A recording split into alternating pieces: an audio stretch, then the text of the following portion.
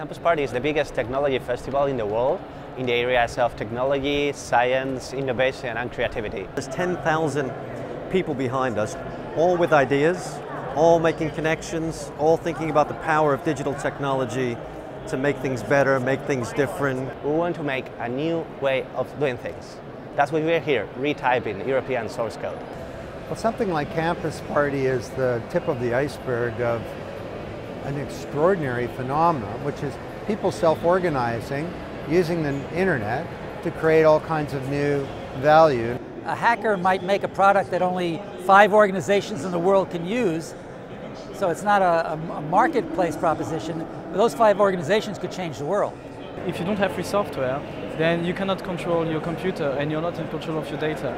So if you're not in control of your computer, then who else is? With personal privacy, the biggest concern is that people don't even realize that it's under attack. It's time for us to be heard, to change things. We all are part of the problem and we all are part of the solution.